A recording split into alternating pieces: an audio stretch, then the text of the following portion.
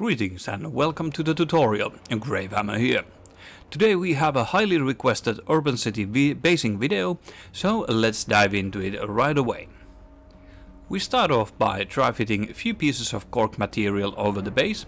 This one is 32mm wide. Always remember to plan the base with the model feet placement in mind and leave some flat surfaces where you can attach your troops. Once you have some sense of the placement, use either super glue to attach the cork material or use a suitable modeling glue, whichever works for you.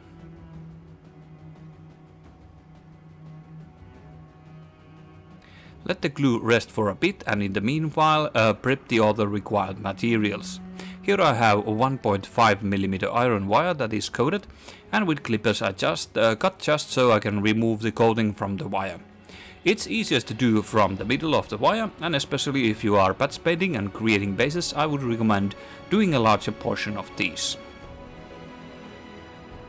For the urban city feel, I used a Green Stuff World resin bricks and also created a rubble from them. Drop a handful of the resin bricks to a sock and use a hammer to pound the bricks to rubble.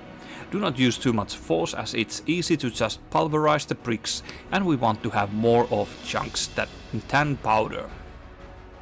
The glue on the base has dried up, and we start covering the base with a mixture of rough terrain and dark earth. Both products are from the diorama line from AK Interactive. Cover the whole base with this mixture, carefully going over all of the cork material too. The mixture is great for doing a bit rougher terrain, as it will create chunks of rocky features on the ground, helping to create a very nice textured feel for the base. Again, be mindful how much you put on the texture, and keep in mind that the feet placement of your model. Once the texture is dry, you can use a knife to level some of the features to let your model stand better on it. Next we are placing some urban rubble on the base. Using gel-based superglue, I do a few drops on the base and start placing some resin bricks on. Less is more in this case, and 2 whole bricks are more than enough on such small base. After laying the bricks, add a drop or 2 of the adhesive again and place a coating tube from the iron wire between the bricks and one on the side, for example.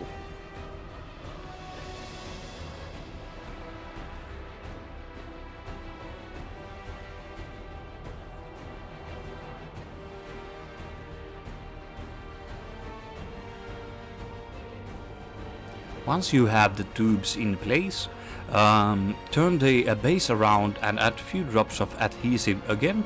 This time we are using the iron wire bits to create a feel that the ground is some destroyed piece of cement with few construction wires sticking out from the behind. It's not supposed to be super realistic, but just add a bit character to the basing theme. There are several stores on the internet that offer resin construction pieces, for example in the scale modeling shops, for example using steel beams or something similar. You can create a lot of variety for the bases.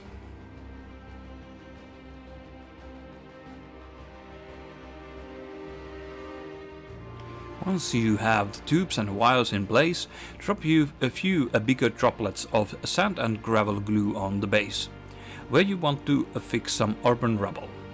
I have a small medical tablet spoon on which I usually lay the rubble on the bases. Drop the rubble material that we did earlier on the base and tap the base gently to get rid of the excess. The gravel glue is usually not strong enough to keep larger pieces on the base, so add a drop of glue on the base where you want a larger chunk to stand on. Go creative and work the base to your liking.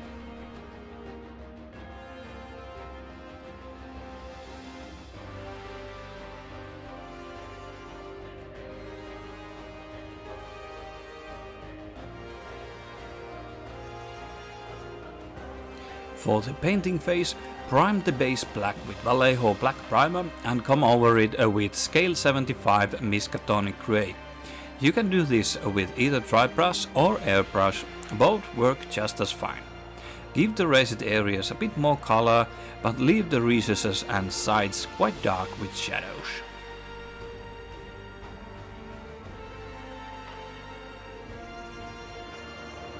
For a bit of a different color for the shadows, we use Agrax Earthshade and give the recesses and shadows a bit of a brownish tone to them.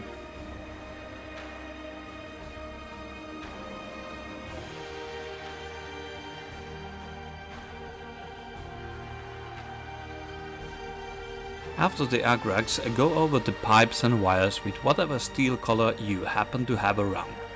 I used Vallejo Metal Color Steel, which is a nice neutral color for metallics, but you can use, for example, a Citadel Lead Belcher for this step.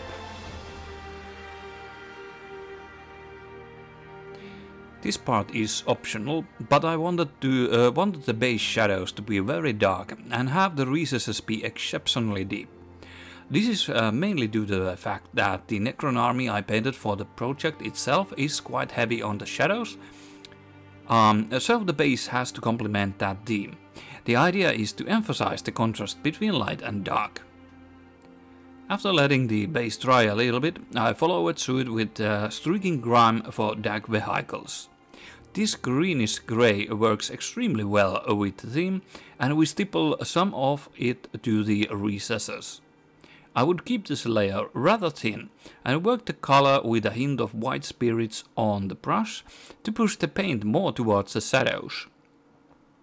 If you feel like you've added too much of the streaking grime, just dab on with a dry Q-tip to remove the excess.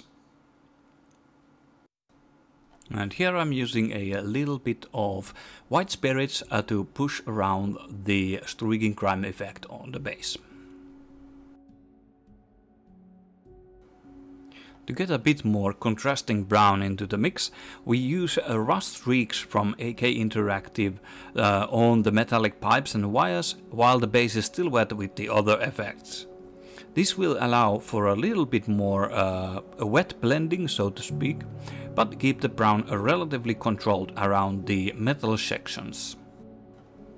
And to finalize the base, go over the base with Abteilung 502 Dust Oil Paint with a dry brush. Use a very gentle layer here. We want to have the raised areas pick up a little bit more color, but not to create an overly bright edge highlight. I recommend using soft bristled brush for this step. Using pigment dusting, we can add a final layer of light dust from AK.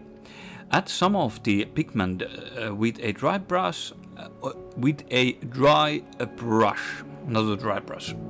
over the rubble areas, but keep it very light. The dust gives a nice little accent to the base, but this step I would consider optional.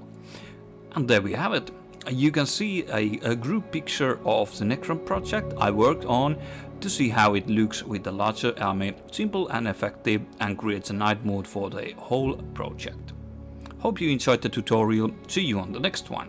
Oh, and remember, stay grimdark.